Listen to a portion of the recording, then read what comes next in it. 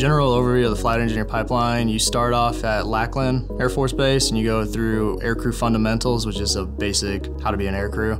And then you go to basic flight engineer, which is at Lackland. And then you go to SEER, which is survival training, survival, evasion, resistance, and escape. After that, you'll go on to your airframe specific initial qualification. After that, you'll have a mission qualification phase, and then progress and move on with your unit and fly. I think what new students find most rewarding about the flight engineer course is the end result.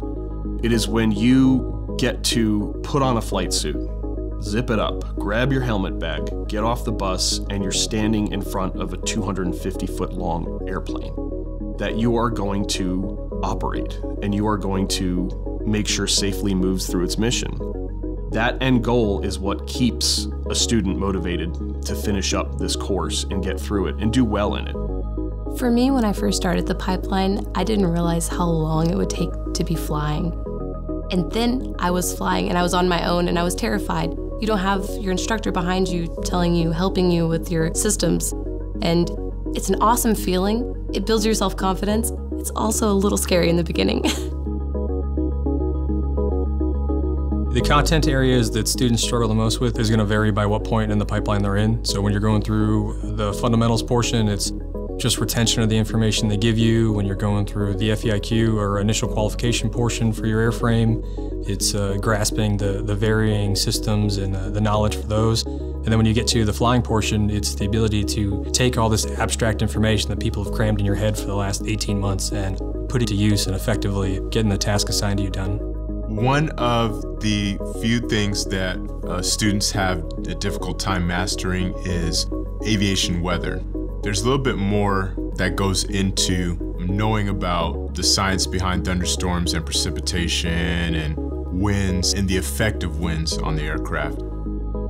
So I think an area that a lot of students tend to struggle with is actual performance and calculations and what you need to be able to hand the pilots.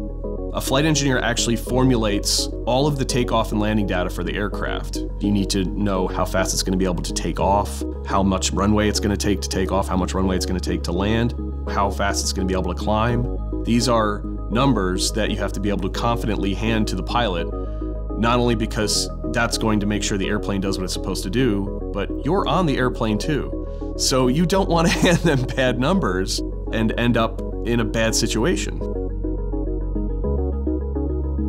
One skill that I know that is essential to succeed in this job is self-study. To continue to stay in the books when that instructor is no longer looking over your shoulder after you're initially qualified, because people are depending on you to know the operational procedures associated with flying that aircraft. I think your best chance for successfully completing the flight engineer training course is to put everything into it. You have to really want it.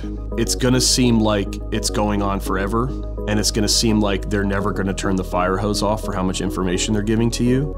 You have to be able to stay motivated. You have to be able to look up from your book and look out the window every once in a while and see that humongous airplane taking off. You need to be able to keep your mind locked on to that ultimate goal of being able to be a flight engineer.